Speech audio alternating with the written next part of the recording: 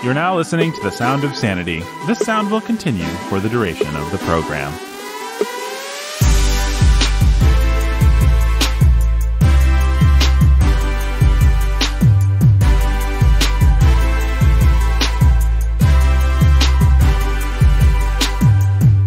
Hey everybody, welcome to Sound of Sanity. My name is Nathan Albers and I'm your humble and obedient host, bringing you a dose of Christian sanity for the next however long this episode goes, with my two compatriots in the world of sanity. We've got associate producer Benjamin J. Sulzer. Here I am, Nathan. And here you are, and you can do none other than to make great podcasts, right, Ben? I can do none other. Here I stand. You're actually sitting down. Here I sit. And also sitting is Pastor Jacob Menzel, the pastor who's a master of all things sane. How we doing, Jake?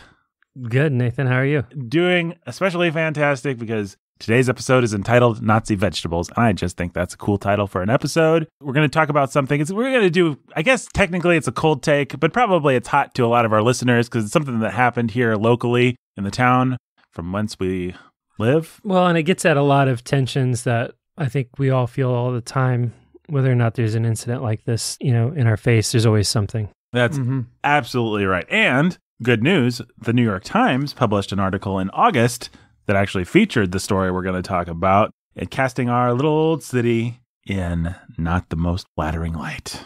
Aw. Well, at least there's finally a reason for the rest of the country to hate the Midwest. Oh, Ben, you're a card!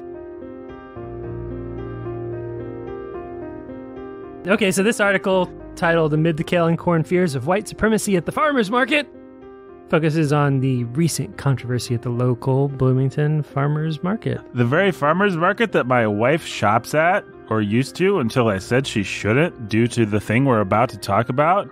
The very same, Nathan. Wow. All right. So, author Jack Healy, who of the New York all our Times listeners know, begins his article by connecting gluten-free bread and shotguns. Wow, that is a hook. Yeah, that's pretty good. Okay, quote, Justin Williams was baking a tray of gluten-free seeded bread for the next morning's farmer's market when his phone buzzed. It was a friend who grows organic sprouts, nervously wondering if he should bring along a shotgun to market. New York Times, you have my attention.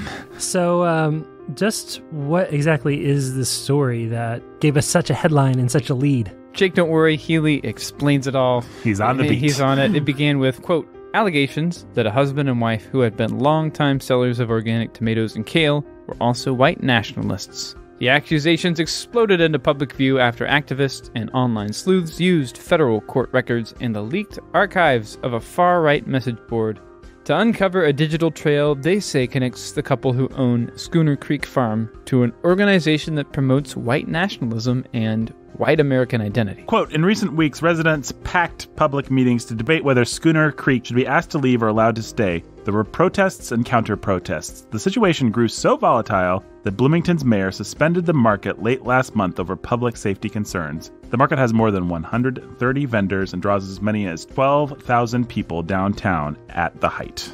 Continuing the article, anti-fascist, Antifa, protesters showed up one weekend dressed in black to stand in front of Schooner Creek Farm's vegetable stall. A week later, armed members of a conservative militia group drove into Bloomington to support the farm against what they called anti-fascist enemies. Online members of white nationalist groups have seized on the story and rallied behind Schooner Creek, end quote. Okay, to sum it up.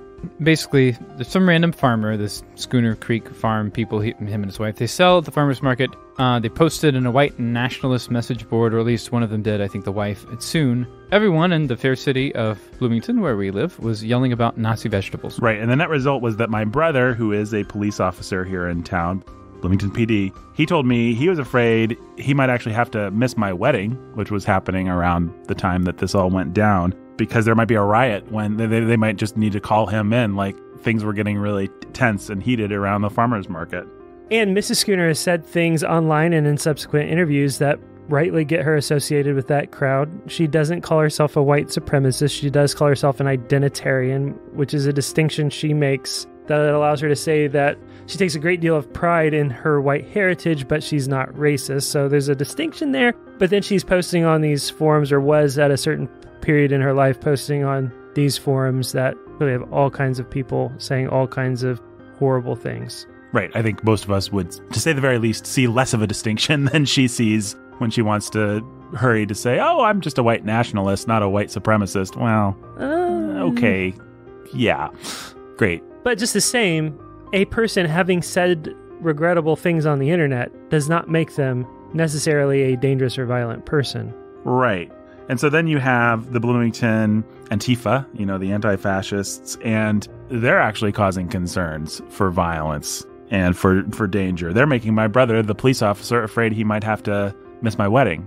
Right. So until anybody knew anything about comments that Mrs. Schooner had said online, Bloomington's farmers market was just like any other farmers market, completely safe, fun, family-friendly place to take your kids, except for the fact that crunchy liberals of Bloomington were going to feel very comfortable maybe being lesbians or whatever in public. Right. Mm-hmm. Right. That was the thing that if you were a Christian, you had to worry about. Right. But now you have to worry about, and the police have to worry about these protesters these protesters potentially being violent. And then, well, because these protesters are going to show up and maybe potentially be violent, then we're going to have counter protesters that may also be violent. And now we've got an escalating situation. Right. It actually brings the worst of both sides. So you have the more violent Antifa kind of people show up, and then that, it's like Joker and Batman. Then the kind of the really truly nasty conservatives. I don't just want to pile up on the liberals here too much, because then like the actual white supremacist kind of people come out of the woodwork, so we have protests, counter protests. Things got scary enough that my brother, the police officer, told me, like, I'm not letting my wife go to and I told my wife, she loves to go to the farmer's market. Like, Meredith, you can't go to the farmer's market. And then the mayor of Bloomington released this statement, quote, I join the vast majority of Bloomingtonians in abhorring and unequivocally condemning the odious doctrine of white supremacy. We know how important speaking out against hate is these days, with events and statements in our country and around the world seeming to open the door for hateful ideologies. That is some good stuff. We do not support hateful ideologies. We don't, but are you sure that's good stuff there, Nathan? Well, what's the problem? Well, the problem, of course, is mob justice. Oh, yeah. Mob justice? Wait.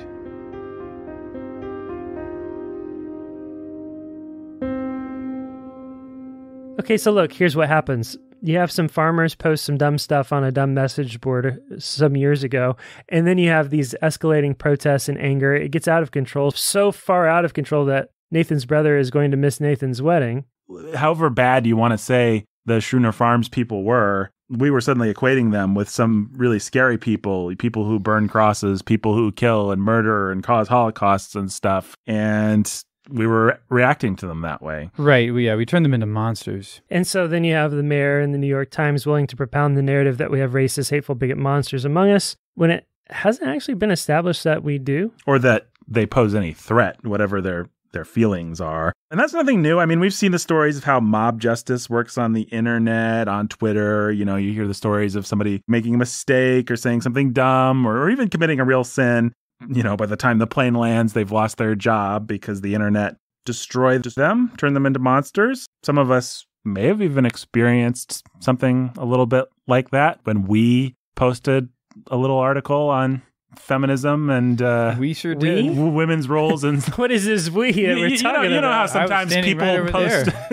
3,000 words on women's roles in Star Wars and movies and pop culture, and then people are sending them images of people's heads being cut off and saying this should happen to you. And there's lots of people saying, you guys have all had this happen to you, right? Yeah, it sounds a little far-fetched, actually. Yeah, you're right. Nothing like that would ever happen. Nothing to worry about. Nope. Jake, Christians are smarter than that. Yeah, guys, except for I think you're both morons. Because actually, Christians do it all the time. You guys remember the Revoice conference? You mean the conference it's all about, and I quote, supporting, encouraging, and empowering gay, lesbian, same-sex attracted, and other LGBT Christians so they can flourish while observing the historic Christian doctrine of marriage and sexuality? Wow, Jake, you memorized that? Oh, yeah, man. I memorize heretical trash all the time. That's what Jake does. Taylor Swift lyrics. So that's got to do what with this? Okay, so look, we've talked at length in the past about the inroads that perverse sexuality is made and is making in historically conservative churches such as the PCA. Doesn't the bluster that Christians make when they're doing something like Revoice have some of the same stench to it as the mayor of Bloomington saying he joins the vast majority of Bloomingtonians in abhorring and unequivocally condemning blah, blah, blah, blah, blah? Yeah, so the mob has given a ruling. It said, there's evil white supremacists in Bloomington, and the mayor, he's tipping his hat to due process, and he's alleged this or that. He wants to make sure everyone knows that he's cool. He's not against the mob. That's the point of his article. Neither was Pontius statement, Pilate. What? What'd you say? I said neither was Pontius Pilate. Oh, so your hand feeling a little heavy there, Nathan? You're saying I'm being heavy-handed, Ben? Actually, if the shoe fits. Right. Okay, so listen, here's the question that I think we should be asking, which is, how much of our posturing as Christians on certain progressive talking points is just us capitulating to mob rule? Au contraire, Robespierre. Read a little history. There's no appeasing the mob. If you keep empowering them, they'll come for you eventually. Yeah, we see that happen all the time. Hashtag blackface Justin Trudeau. Yeah, or you guys have seen the stories of second and third wave feminists who suddenly find themselves hated because they've been fighting for women WOMYN's rights. And then suddenly the transgender women are trying to steal those rights for themselves. And so the feminists aren't happy and the snake ends up eating its tail. And suddenly the people that were the liberal progressives are now the monsters. Yeah, they created the liberal outrage machine that ends up chewing them up. Dr. Guillotine mounts the scaffold. Yeah, and so here's our contention, and it's that Christians who empower the mob will eventually be destroyed by it. Because here's what happens. You have somebody step out of line with the thought police, and then the thought police pronounces a verdict. Right. The verdict is, you are a Nazi. Then they require everybody else to line up, proclaim from the rooftops that they are also not Nazis. Nobody go buy vegetables from this person. This person is a Nazi. If you buy vegetables from this person, then you too are a Nazi. And so then you have this thing where it's like, now in order to prove to everyone else that I'm not a Nazi, I have to discriminate against this person in the marketplace and not buy any of their normal, prosaic tomatoes. Right. And this kind of thing happens over and over and over again all over the place, where the thought police tell us we have to prove that we're not racist. We have to prove that we're not anti-gay. We have to prove that we're not sexist. And so that's why we brought Revoice up, right? Revoice is a bunch of Christians lining up to protest that we're not homophobic. We're not anti-gay. We're actually very pro-gay. And the instant that we do this, we fall into that line of thinking where the thought police says, prove to us that you are not this evil thing that we've constructed. What we do is we fall into the pattern. We enable that pattern of mob justice to continue. And eventually it's going to come and it's going to eat us up. They're not going to be satisfied with us saying, no, we really aren't Nazis. No, we really aren't anti-gay. Right. No, we really aren't. And the French sexist. Revolution is actually a really great example because people like Robespierre, they enabled a mob, and then the mob, I don't know whether Dr. Guillotine was actually killed. I think that might just be one of those pieces of trivia.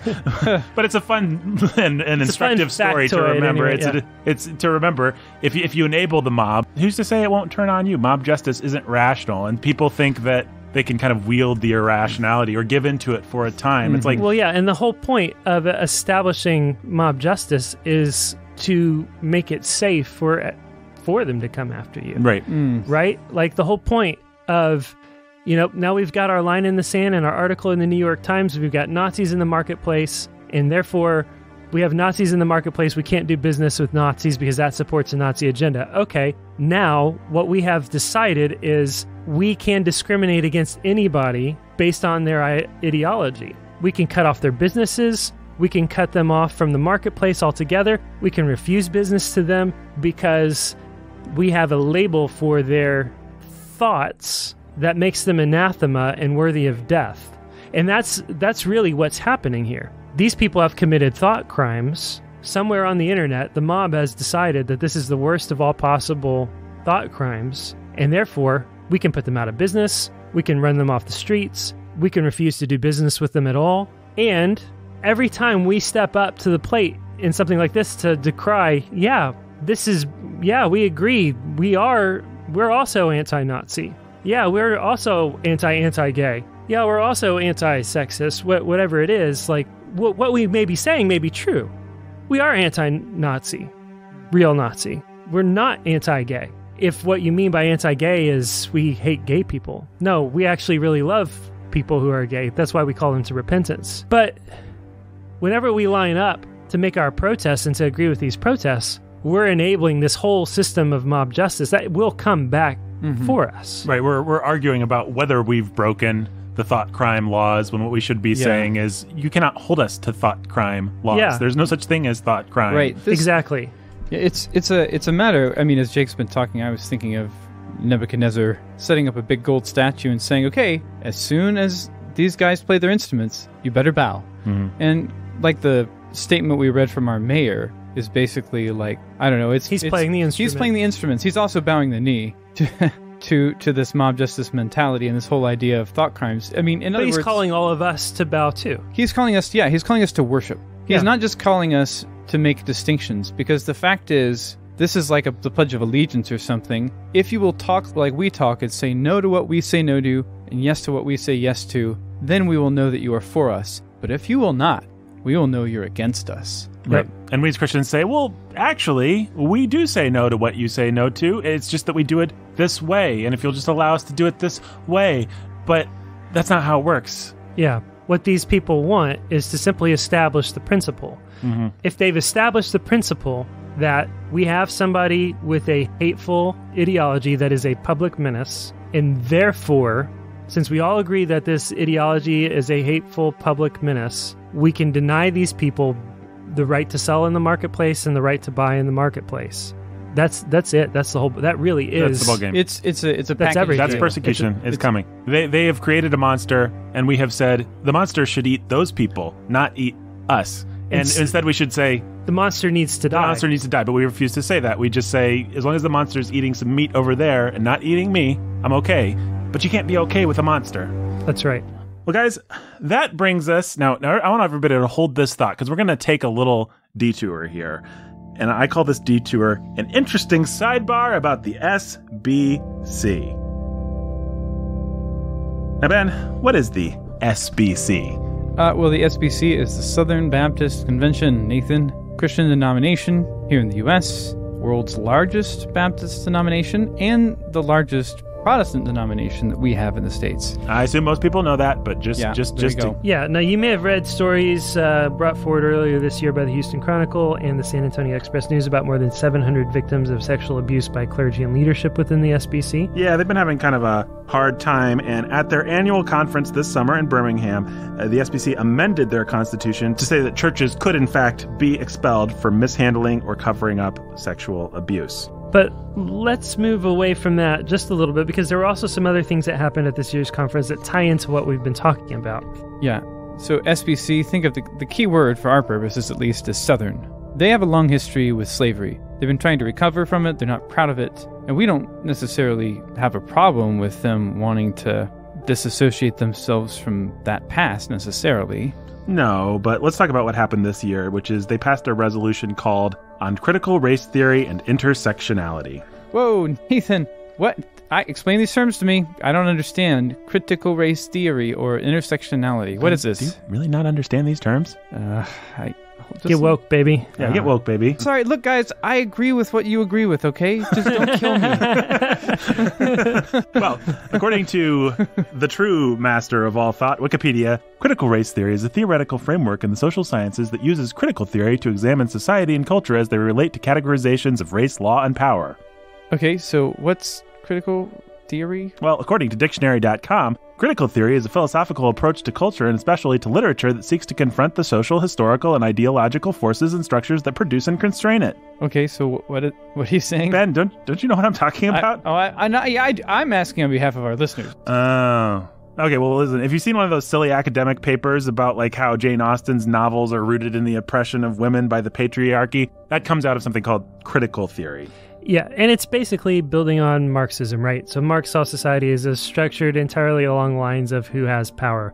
The bourgeoisie exploit the proletariat, the rich people exploit the workers, so on and so forth. And so critical theory basically takes those power-colored glasses, if you will, and it just looks at everything else. So it's not just the rich and the poor, the bourgeoisie, it's suddenly how men have power over women, white people have power over people of color, etc., etc., etc. Yeah, that means that when you read Jane Austen novel or you watch, I don't know, The Matrix or whatever, you watch anything, you engage with a piece of art. You even read the newspaper. What you're looking for, if you like this stuff, is you're looking for who are the oppressors, who's the victim. And that brings us to critical race theory. Right. Critical race theory is obviously applying race to critical theory, and it's what we have to thank for terms like white privilege, microaggression. A lot of these concepts actually come out of critical race theory. Yeah, it assumes that critical race theory assumes that racist oppression is just embedded in our legal system. We couldn't pull it out if we tried. I guess we're supposed to try. It's in our religious institutions. It's in like the mortar that makes up the foundation of society. And critical race theory is about pointing and saying, look, there it is in the mortar. We read a book together, not for an episode of this podcast, by Ta-Nehisi Coates, the black activist writer, and he talks about how it's systemic in a way that, Ben said we should try, but can we? Yeah. He says we can't. He just says It's impossible. It's impossible. It's just embedded in our institutions and in ourselves, in fact, in a way that's just unavoidable. President of Southern Baptist Theological Seminary, Al Mohler, wrote regarding critical race theory, quote, "The reality is that both intersectionality and critical race theory emerged from worldviews and from thinkers who were directly contrary to the Christian faith. Indeed, you can draw an intellectual line from Marxist theory to the transformation of Marxism, especially in the middle of the 20th century in European thought, and then you can fast forward to critical legal studies as they emerged in law schools, applying the same kinds of analysis, indeed even denying rationality and objective truth, and subjecting legal texts, such as laws and constitutions, to that kind of analysis." Okay, so he said intersectionality. That was the other thing from this resolution. Yeah. What is intersectionality? Intersectionality came out of critical race theory.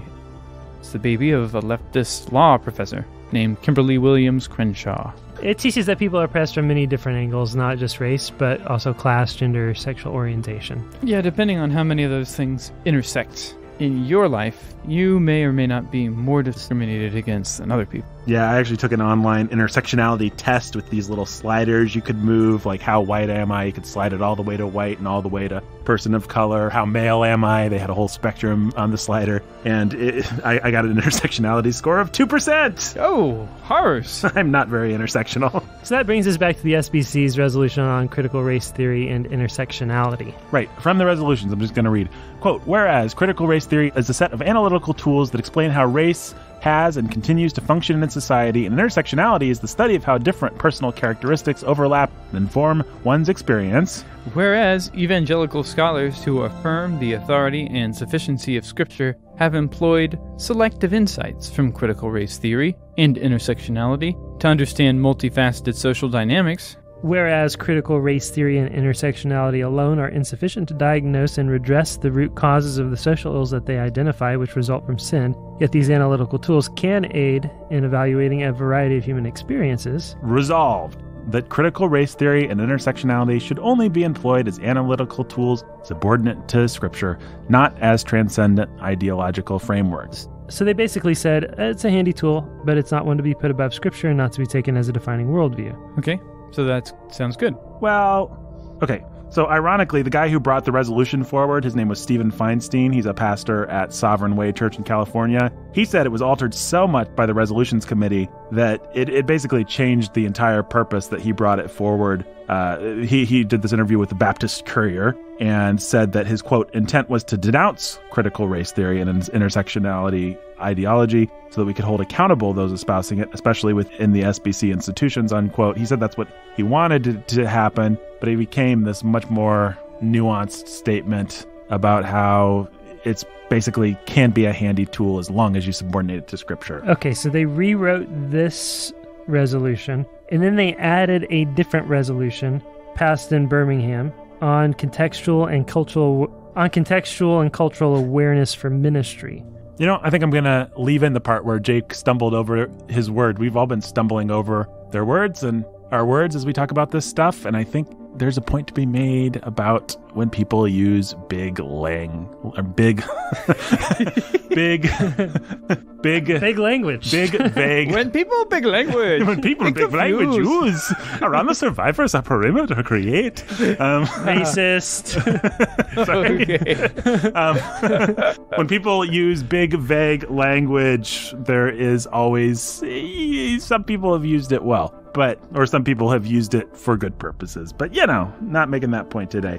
Let's read from this on contextual and cultural awareness for ministry, this other resolution. Quote, "Whereas obedience to the Great Commission requires the cultivation of competency and proficiency." Wow. "Whereas obedience to the Great Commission requires the cultivation of competency and proficiency in contextual and cultural awareness." Whereas ministers and ministry leaders benefit greatly from exposure to the history and the contributions of Christians from various ethnic and cultural backgrounds. Whereas without such equipping, ministers and ministry leaders may lack the cultural awareness to appropriately minister the gospel to people in their own circumstances. Whereas because the Southern Baptist Convention has been historically monolithic with respect to domestic ministry, preparation often occurs with limited access and awareness to contextual and cultural dynamics. Resolved that we affirm that fulfillment of the Great Commission requires proficiency in contextual and cultural awareness for effective gospel ministry in the 21st century. Resolved that we affirm and celebrate every current effort that our seminaries, entities, and churches undertake to resource and equip ministers of the gospel for effective ministry. Resolved that we urge our seminaries, entities, and churches to equip ministers and ministry leaders to be able to discern how culture and contexts shape ministry methods and strategies. Okay, So, so these two resolutions allow for any SBC church or organization to require racial or cultural training in their leadership. That's basically the upshot. They indicate that to be a good Christian, you have to be educated in a particular brand of liberal sensitivity.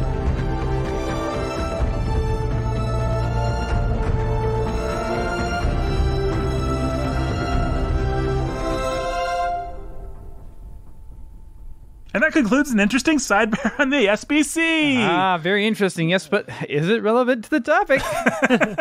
Well, my idiot friends, let me explain how it's relevant. Ben, All right. you've borne the weight of a lot of rhetorical questions in this episode. I really have. Please explain to me something that I already know for the sake of our show. Yay. Okay. Ben's a smart guy, folks. He knows these things. So, listen, this is exactly the kind of thing that we're talking about. The church, and specifically and especially the Southern Baptist Convention, has long been accused of being racist. And guess what? They were formed from a split so that they could be a church that upheld slavery and slaveholders. Right. It's not like there's not real problems there. And so they're they've passed so many resolutions in the past apologizing for slavery, apologizing for this, apologizing for that. Now we're into critical race theory. Just to support your point, Jake, there were two that our little research elf included in here that I didn't choose to make the final cut to the episode. But in 95, they had a resolution against racism, against breaking with their slavery, their past. In sometime in the 2000s, they had a resolution against ever waving a Confederate flag. Like, it feels like every couple of years. Every 10 years or so. They come back around and they feel again this, you guys are racist, and this need to say, we're not racist. We're not racist. We're so much not racist that we agree with this and we agree with that and we agree with whatever. And so now what we have in the culture is critical race theory and intersectionality. And so we're going to teach it at our seminaries. We're going to support professors that teach this sort of thing. We're going to make it possible for churches to require the kind of cultural sensitivity training that you might go through in your pagan workplace, couched in these like gospel terms and whatever else. But it's really, at the end of the day, it's not so much about actually being sensitive to Black people in our churches. It's about waving the flag that says, I am not racist. Which, ironically, they're waving a white flag. The white flag of surrender. Yep.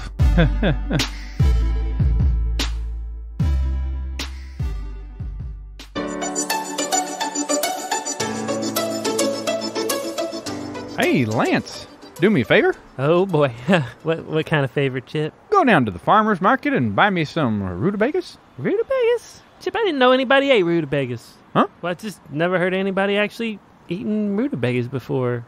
You can eat rutabagas? Thanks for the tip, Lance. Now, Chip, if you ain't eating the rutabagas, what exactly you want them for? I shoot 'em, Lance. You mean like for target practice? Target practice? No, Lance. I use daikon radishes for target practice because they got the word dye in them. Dye as in yellow dye 47, which is a color I hate. Yellow. So I shoot 'em. Well, Chip, ain't rutabagas yellow? Ah, yellow. Word that rhymes with jello. You know how much I love jello, Lance. There we go. I guess I'm a little confused there, Chip, because you just... I shoot 'em with my rutabaga cannon, Lance. Chip, would said rutabaga cannon have anything to do with the, quote, vegetable hailstone panic, end quote, that I was reading about in yesterday's edition of the Sanityville Bugle? Let me answer your question with a question, Lance. Oh, dear.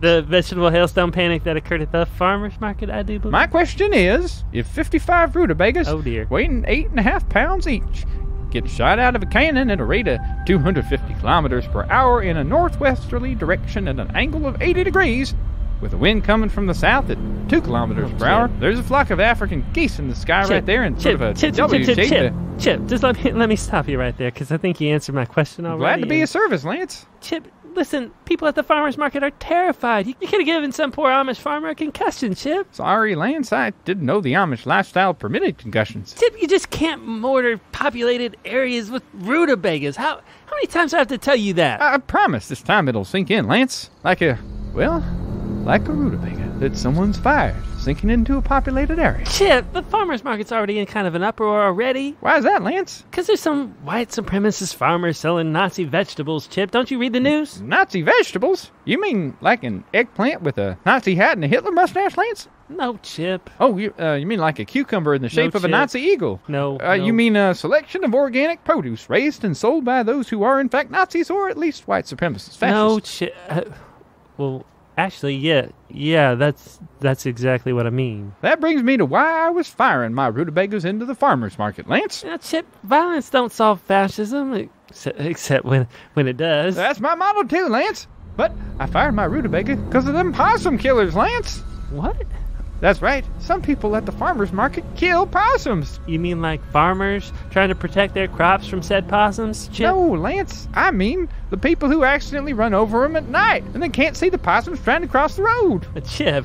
Some of those very people sell vegetables at the farmer's market. Now, Chip. Some of those very people buy vegetables at the farmer's market. Chip, look. I wanted to teach everyone a lesson.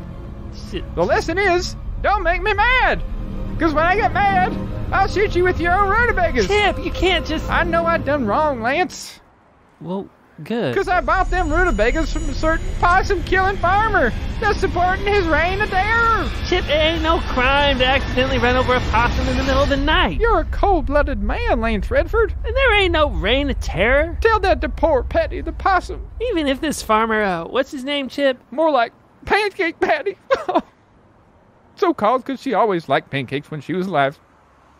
Oh, before she was flattened by that truck. Just like something really flat. Oh, last Pancake Patty. Chip, get a hold of yourself, man. Ku Klux Clarence. Say what? The possum-killing son of a gun I bought my rutabagas from. Ku Klux Clarence? The white supremacist fascist racist farmer that everyone's in an uproar about? Ku Klux Clarence, a white supremacist? Well, you learn something new every day. See you, Lance. Do-do-do. Oh, hi, Holocaust denying Don. Hello, Chip. Best stay away from the farmer's market. I understand there's Nazi sympathizers. Say, Chip, can I borrow your rutabaga cannon? The kids and I want to fire it off for Hitler's birthday. Sure thing, Don. Watch out for them Nazis. Do-do-do.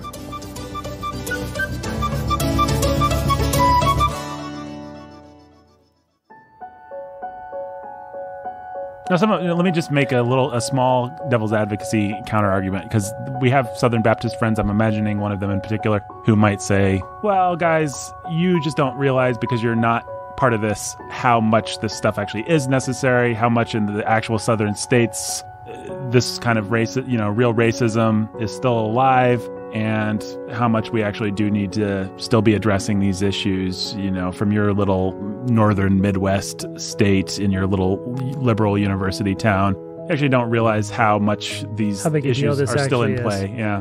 And I'll grant that to a degree. But my point isn't that we shouldn't be standing against racism.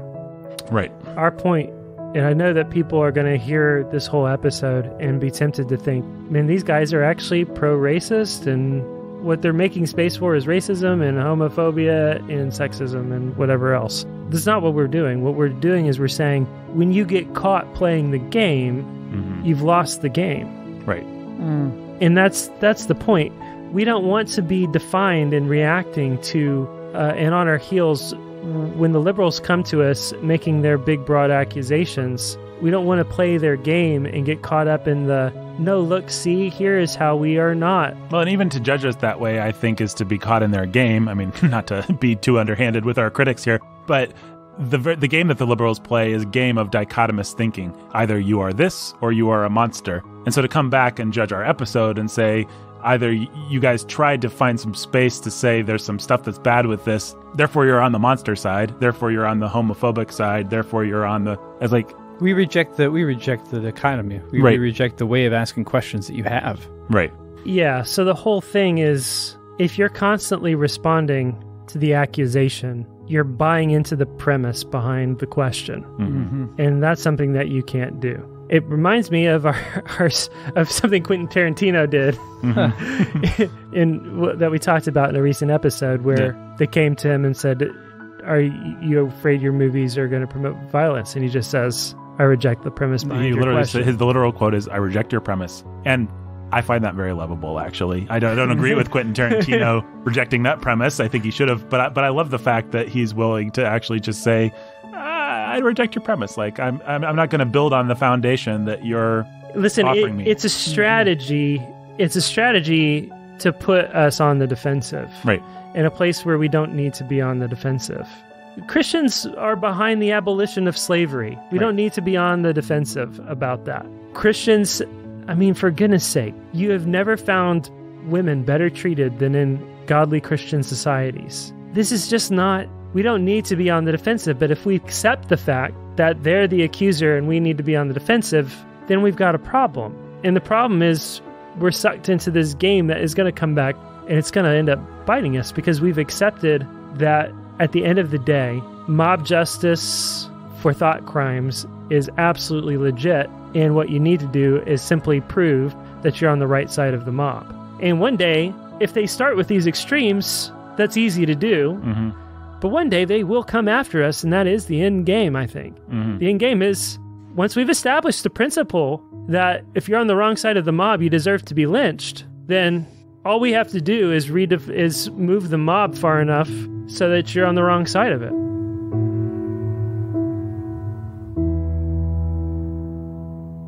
That is Nazism. That is the tools of the oppressors in all of these scenarios. Right. We're enabling, when we do that, we're enabling the very people that we're purporting not to be. Are you saying that Marx is basically an ideological oppressor? Yes. Yes, I am. Alrighty. Down with Marx. Cool. Well, Crap, I feel caught. We have you now. Jacob Mansell. So if you are the SBC and you have this history and you want to separate yourself from it, what do? That's a complicated question. It is a complicated question. I agree. But I think you do it once and then you move on. Whatever it is you do it once. If you're constantly living in the pressure of protesting against these accusations, at the end of the day, what you have to be able to do is say, look, I'm a part of a denomination. It has some things in its history. We have publicly acknowledged that this was sin. We have confessed that this was sin. We have repented of this. We are working to see that repentance work through all of our churches. And what you need to judge me on is on the basis of my creed and my confession. Well, also what's fascinating about it, as you pointed out, 95, 2005 or so, now 2019, these things tend to go in cycles. They tend to happen every 10 years. And what is that but a generation of young people judging their elders? I mean, I'm generalizing here, but I think my generalization has some truth in that, which is a new generation comes up and they want to distance themselves from the sins of the past. And it doesn't matter how much their dad distanced himself from the sin of the past. They want to say, oh, well, actually, he wasn't the woke one. I'm the woke one. And that's so arrogant. Yep. And it's so disrespectful and it's so nasty. It is the sin of Noah's son. I always forget which one is the bad one. Ham. It is the sin of Ham, right? We need to have a general respect for our forefathers in the faith, and in many cases, in this case, our actual fathers, the people, the pastors, the leaders that came before us. And it doesn't mean that we don't acknowledge where they got it wrong, but there's an aura of just disrespectfulness to all of this that I just don't like, of just proving, well, my dad was dumb, but I'm the one who's finally got it figured out. And what do you think is going to happen? Your kid's going to come along and he's going to say, my dad was dumb, and I'm the one that finally got it figured out. And that's the way of the world. But as Christians, aren't we supposed to be better than that? Aren't we supposed to respect men with gray hair? Aren't we supposed to honor our father and mother? And that doesn't mean, again, people, well, does that mean we should just... No, it doesn't mean we should just accept their sins. But there ought to be an attitude of deference. We have to begin from deference. We have to begin from respect and then begin exploring how we move forward instead of beginning with the assumption that everyone who came before us was an idiot who didn't know what they were doing. So, sounds like, Nathan, what you're saying is that all that racist stuff in the SBC's history, that's cool, and if you were SBC, you would honor that. That's how you would start. Yeah, that's what I'm saying. Okay, that's what I thought you were saying. Because they used to be racist, we should definitely, in order to show respect to our fathers. Right, yeah, you heard it here, listeners. That's not what Nathan means at all. I hope people can tell the difference. But I don't know if they can, and that's not an insult. I just think, what I think is that the air is so heavy with these ideas already that it actually makes it hard to hear what Nathan is saying. That's what I think. I think for ordinary Christians, it's actually hard to understand the words that are coming out of his mouth. And the question that I just asked is like representative of the kind of question someone would still want to ask him. Right. What I just said, which I think was a dumb thing to ask, but it's in the air. Yeah. Our job as Christians is to believe all the Bible for all of our lives, for ourselves and for our neighbors.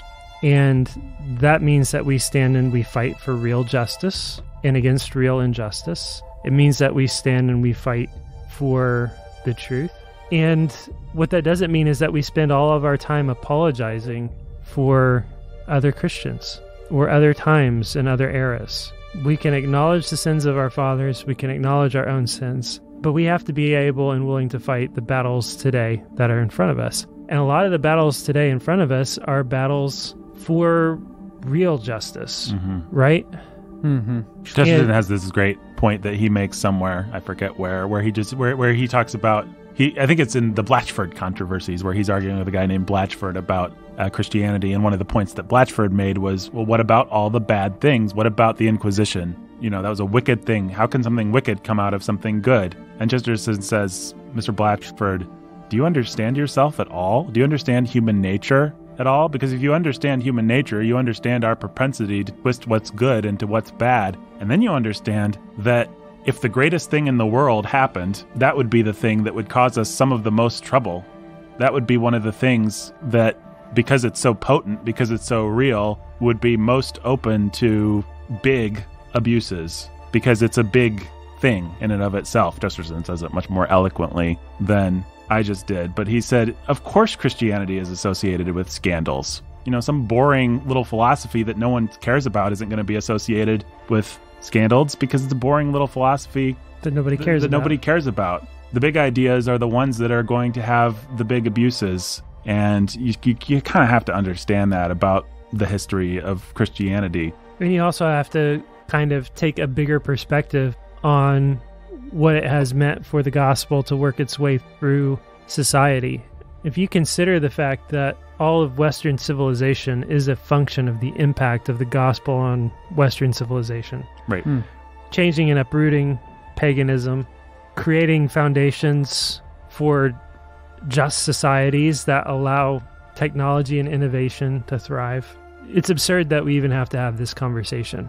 Yeah, when people like to take the example of the Inquisition or the Crusades, the nastiness of the Crusades, it's like, to be mad about the Crusades is to be mad that the medicine healed all of our cancer, but left one tumor for a little while before it healed that too. Like, people have been killing each other and stealing each other's stuff and raping each other's women for thousands of years. And then Christianity comes along and Western civilization actually starts to get a lot better.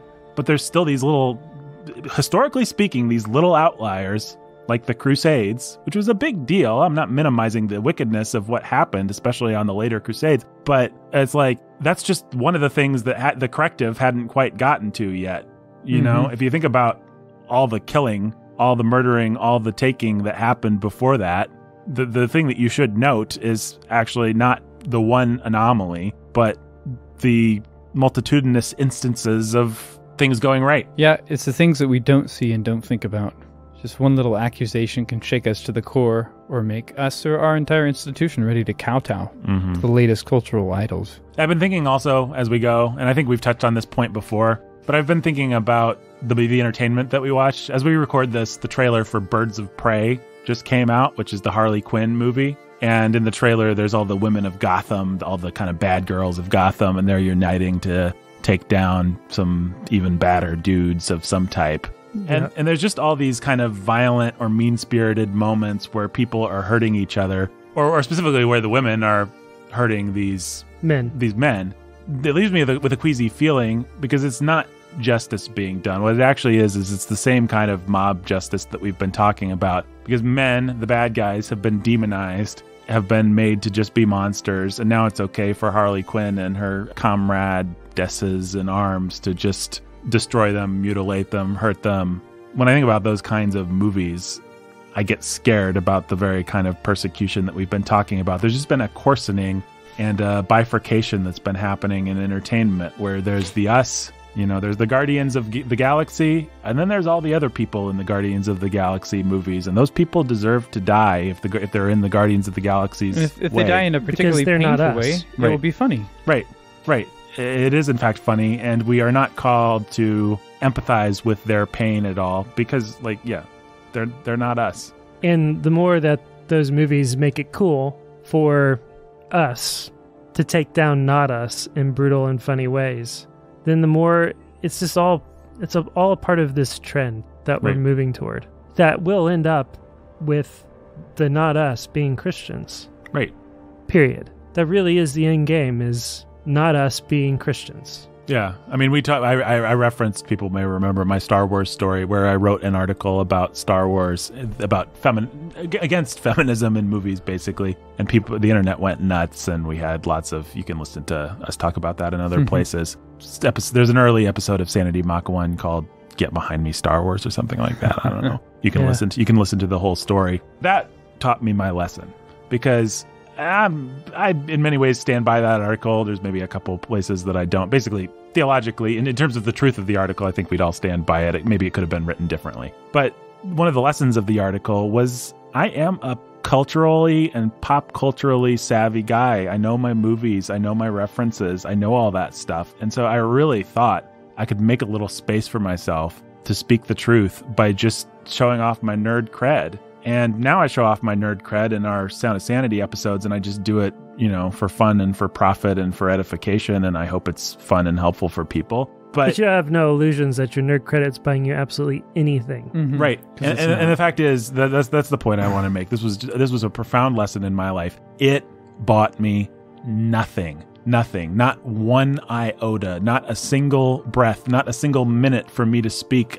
another word of truth was bought by all my nerd cred, and I have, I think, a lot on that particular topic, and nobody, absolutely nobody cared. Yep. It did not matter. It bought me nothing. And now I see all these Christians, whether they're in the SBC, whether they're in my home church, whether they're just people I know, and they think that if they can show that they have academic cred, if they can show that they have cultural cred, if they can show that they have wokefulness, liberal wokefulness, whatever it is. Look at the letters behind my name. Look at the letters in front of my name. Look at I understand that we need to love. Look at my references. Gay people. I understand that we shouldn't be Nazis. It doesn't matter. It doesn't matter. Christ is the aroma of death to those who are perishing, and they hate it. And it says, they hated me, they'll hate you. Christ said that. If you're going to stand with Christ, you're going to be hated. And if you're not going to stand with Christ, then you won't be hated. Yeah, and I think that's the real lesson to learn in the middle of all of this. For us as Christians, I think it's not just about saying, hey, let's stop playing the game, because playing the game's enabling the game, and then they're going to come get us. It's about, hey, let's be free to just be Christians and to proclaim the truth to people. And to not be bound up in what the world thinks. Who cares what they think? Who cares? Mm-hmm. Right? The first Christians were slandered as atheists, for goodness sakes. Like the Roman Empire, the charges brought against the first Christians were that they were atheists. Are they atheists? No. They're the only non-atheists in the whole Roman Empire. In the whole Roman Empire. But the charge is atheism. Right. They just needed something to attach to them that allowed them to silence the witness of those who were calling the world to repentance. That's gonna happen. Well, their problem with that though was almost exactly like the problem we're talking about now. It was that Jesus was exclusive, and so in worshiping Jesus as God, they were denying all the other gods of Rome, and hence atheists, because you're saying all our gods are, not. Yeah, but not all these other people were actually believed in these gods. What they were really Sure. denying was the Pax Romana. Yes. They were disrupting the peace of the Roman Empire that allowed us, hashtag coexist, Right. Yes. right? That's right. And Yeah. so the instant that you say, nope, Jesus cannot coexist with your pantheon of false gods. No, we will not go along to get along. No, we will not play your games. Christ is Lord over all. It's exclusive. Then that's it. And they were right. Yeah. They were right to know that that was a threat to the foundation of the Roman Empire. Yeah. It was. Absolutely it was. While being no threat whatsoever. Right. That's right. And the same is true of all Christians who maintain any kind of witness with integrity today. We're no threat to the governing authorities. We will respect and submit to them insofar as they allow us to live peaceably with all men. And yet, we're a threat. Yeah. Because we stand against the Pax Americana, Yeah. which is coexist. Right. And there's nothing dumber than someone who is a threat going around saying, oh, well, I'm not a threat. I'm not. Like, nobody buys that. Either you are or you aren't. But let's stop playing the game of, do I have to prove that I'm not a threat? Do I Right. have to prove that I am How about we just call our neighbors to love Jesus and to repent of their sins and to be freed from the dominion of sin and Satan? Sounds Well, good. and the irony of all this, I think, is that we think if we feed the monster a little bit, keep it from eating us, if we allow the thought crime system to perpetuate itself, we'll actually buy ourselves a little space. Obviously, the first irony is we don't. As we've been talking about this whole episode, we lose space. But when we don't, that's when we actually buy ourselves space, because then we're just living as Christians and people know what we stand for. They know what we threaten, and they see us for people, like Yep. you love somebody and you call them to repentance, and then you live next to them and you babysit their kids or you help fix their faucet or something, and suddenly they can't demonize you. If you're always pretending to be just like them and then you fix their faucet, well, of course you fixed their faucet, because that's what a good neighbor does. But if you're the guy that believes homosexuality is a sin that fixes their faucet, then that's a powerful witness. And that actually makes a little space. That actually puts a face on the nameless goon that Harley Quinn is able to just decimate, and says, well, maybe we can't decimate this. The way that Christians buy space is by actually just being as loud and proud about what they believe is possible.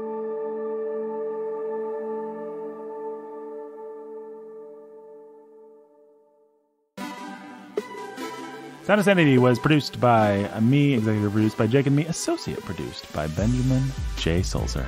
Go to patreon.com/Sound of Sanity to support this work. Until next time, folks. Stay sane.